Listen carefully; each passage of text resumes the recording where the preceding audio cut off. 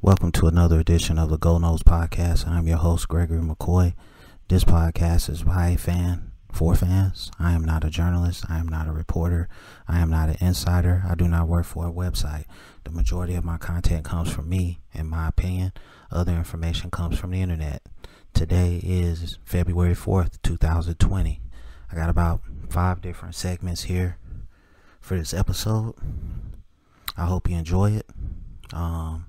Super Bowl review is coming. So let's go ahead and get started. First episode is entitled Clemson Doesn't Respect Florida State Anymore.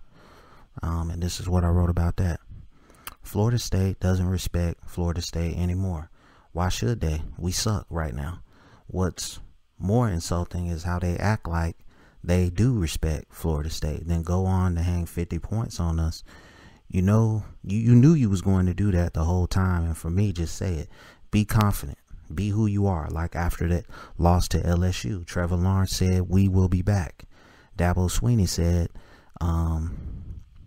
we're going to be back. Trevor Lawrence is my quarterback. I wouldn't take anybody else over him. These are going to be the roaring 20s. I like that bravado. And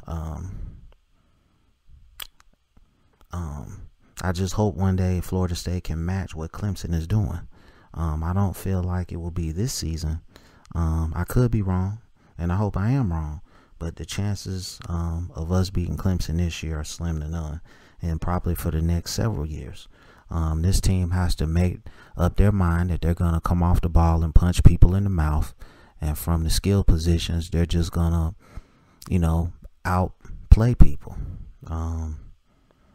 Until that happens, it's a moot point.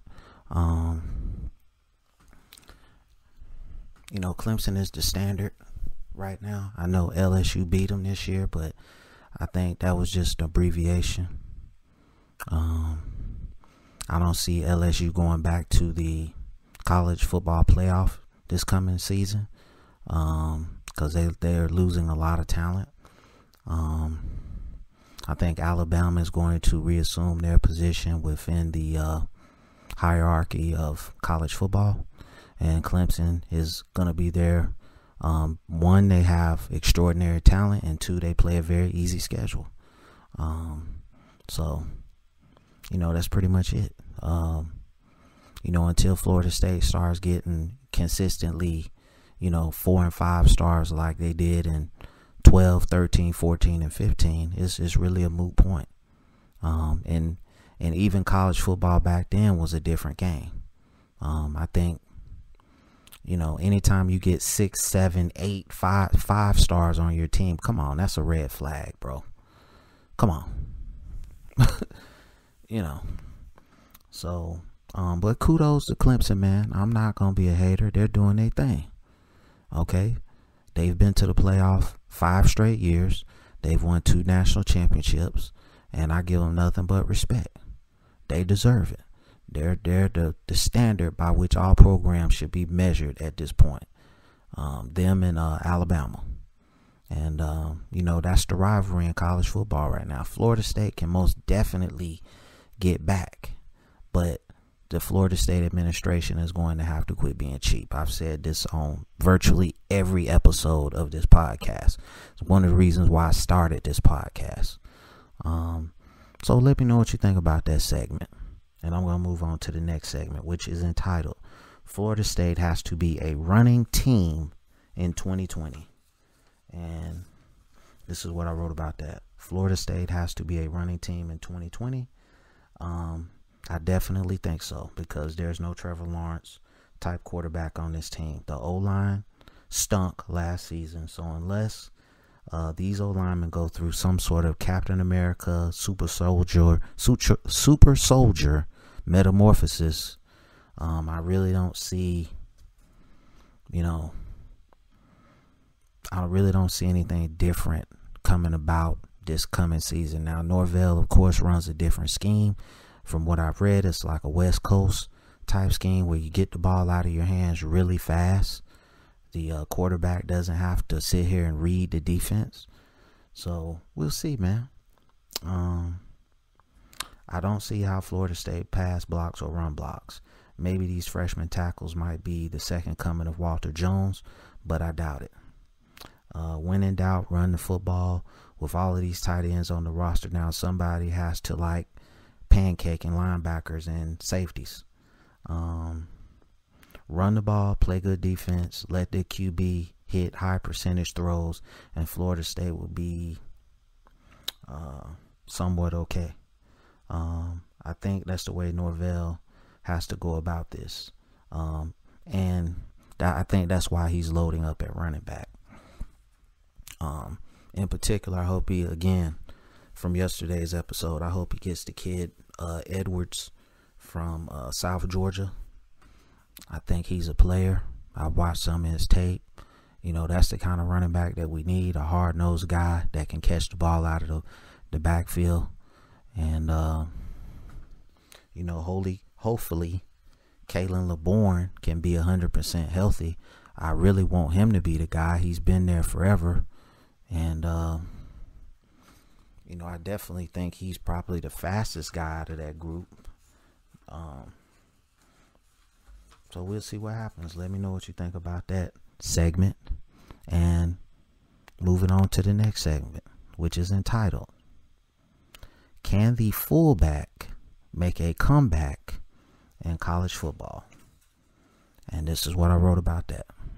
Can the fullback make a comeback in college football? I don't know. Not many teams run the West Coast scheme anymore.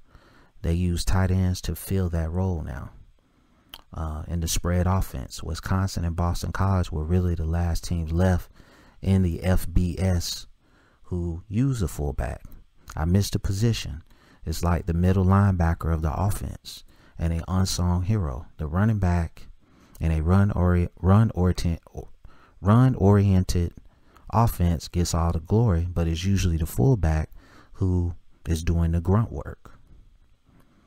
The great ones usually can do it all. Run, catch, block is really a unique position. Not many teams in FBS will deploy the fullback in 2020. I think Wisconsin will be the only team left in the FBS that will do it. Boston College fired their coach and they're going to a spread attack. So again, please bring back the fullback. You know, I love this position, man. I love a guy that will run through the hole, you know, bust a linebacker in his mouth, knock him out, and then try to move on to the safety and knock him out, paving the way for the running back to score. You know, it's a very collision-based position. So let me know what you think about that segment. Moving on to the next segment, which is Norvell is checking every box thus far. And let's see. Flipping over to the next page. All right. Norvell is checking every box thus far. He lost a DB's coach, and almost within 24 hours, he replaced him. He lost a tight end to the Georgia Bulldogs, and he signed 2 additional tight ends, I think, within 2 weeks. Cam Akers went to the pros. He got Corbin from Texas A&M and LaDamian, I don't know if it's LaDanian or LaDamian Webb from the junior college. So I will say kudos to Norvell. He's on his game.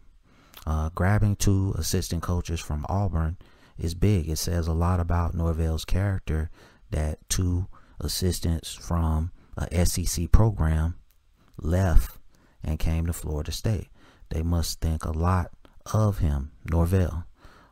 Recruiting wise, he's getting guys to come to Florida State. He flipped a couple of guys, a tight end and a receiver, a tight end and an athlete to come to Florida State. Again, kudos to Norvell. Again, I'm not all aboard the Norvell Express like some of the people in his fan base.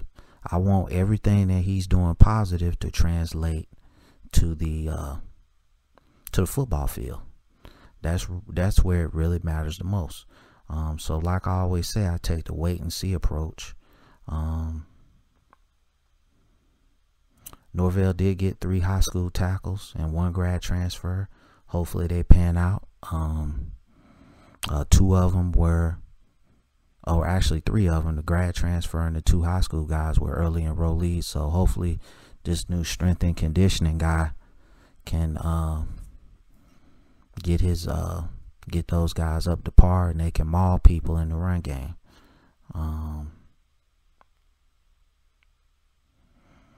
So that's segment number 4 for this episode. I got one more segment. I hope you enjoyed that one. Let me know what you think. And the last segment is entitled Florida State Football Team as Transformers, in particular Autobots. Who would be who? And this is just some of the stuff that I think of when I write this stuff during my downtime at work. So here we go, man. Florida State football team is Autobots. Who would be who? Well, first and foremost, the offensive line has to be the Dinobots, or at least that's who they should strive to be. Physical and reckless, controlled reckless. They need to knock people off the ball. They need to road grade people. Keyshawn Helton as Bumblebee, smart and fast. DJ Matthews as Cliff Jumper, smart and fast with no fear. Tamorion Terry, Sideswipe, a Lambo with speed. Cam McDonald, Sunstreaker, another Lambo with speed. James Blackman, Hot Rod, one day will be the leader of this team. Janoris Jenkins, Cup, the old guy with wisdom. Marvin Wilson, Optimus Prime, the unquestioned leader of the team. Corey Durden, Ultra Magnus, a faithful soldier ready for battle. And this one I love right here, Joshua Kando, Skyfire. Skyfire, one of the biggest Transformers or biggest Autobots on the whole team, man.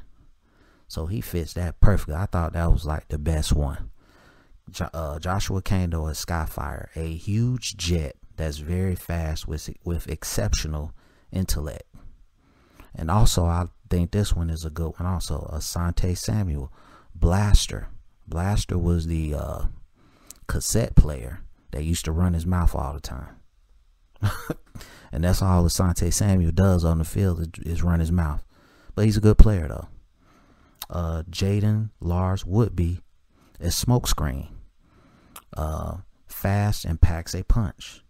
Hamza Nasruddin, Jazz, always ready to lure the boom on somebody. Isaiah Bolden, Streaks, a fast Corvette who's articulate. Kalen LeBourne, Red Alert, another Lambo with medical issues. Oh man. All right. And I also did some linebackers. Jaleel McCray as Braun, a small, tough, strong guy. Amari Gaynor as Mirage, a fast car with exceptional intellect. Kayvon Glenn, Beachcomber, peaceful until provoked. Kayvon Glenn as Beachcomber, peaceful until provoked. Kalen DeLoach as Gears, small but packs a punch. So let me know what you think about that, man. I might do in another episode like Miami and Florida as Decepticons. I don't know. Let me know what you think about this episode. That's going to conclude that segment. This episode is available on YouTube. It's available on Apple Podcasts, Google Podcasts, and Spotify Podcasts. If you're listening to this on YouTube, please go down to the description, click on one of the links, rate, review, and subscribe. Wherever you listen to this podcast at, I appreciate it. But if you could, please just click on one of the links, rate, review, and subscribe. I would greatly appreciate it. And as always, go Noles.